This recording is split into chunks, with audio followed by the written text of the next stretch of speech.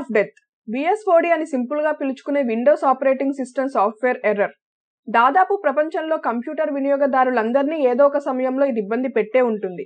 Computer screen పైన BSOD error వస్తే ఏం జరిగిందో ఏం జరుగుతుందో కూడా మనకు అర్థం కాదు. ఈ మెసేజ్ వచ్చి సిస్టమ్ మళ్ళీ రీస్టార్ట్ అవుతుంటే చూస్తూ ఉండడం తప్ప మనం ఏమీ చేయలేం. ఇది కేవలం కంప్యూటర్లో మాత్రమే కాదు, విండోస్ OS తో పనిచేసే ఇతర గ్యాడ్జెట్స్, ATM మిషన్లో కూడా ఈ సమస్య తలెత్తుతూనే ఉంది. ఇటీవల Windows 10 ఆపరేటింగ్ సిస్టమ్ విడుదల చేసిన అప్డేట్తో ఈ సమస్య మరింత ఎక్కువైందంటూ వినియోగదారులు ఆన్లైన్ ఫోరాల్లో గగ్గోలు పెడుతున్నారు. దీనిపైన స్పందించిన మైక్రోసాఫ్ట్ త్వరలోనే ఈ సమస్యకు పరిష్కారంగా మరో అప్డేట్ని అందిస్తామని ప్రకటించింది. ఒకవేళ ఎవరైనా అక్టోబర్ 10న విడుదలైన అప్డేట్ని ఇన్స్టాల్ చేసుకోకపోతే ఇకపై కూడా దాన్ని డౌన్లోడ్ చేయవద్దని సూచించింది.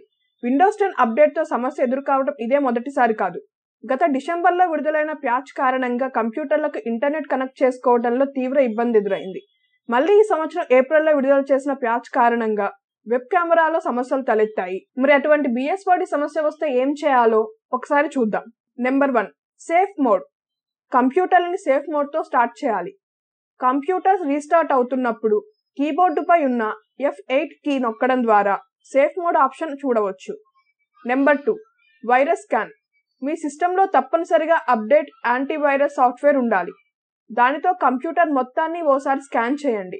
ఏమైనా వైరస్లు, మాల్వేర్లు ఉంటే దానిని తొలగించండి. Number 3, Windows repair. Windows software disc ద్వారా ఆపరేటింగ్ సిస్టమ్ని రిపేర్ చేయండి. దీనివల్ల ఎలాంటి నష్టం జరగదు, మీ డేటా మొత్తం అలాగే ఉంటుంది.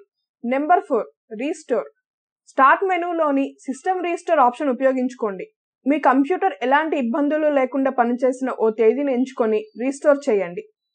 Number 5, Windows రీఇన్స్టలేషన్.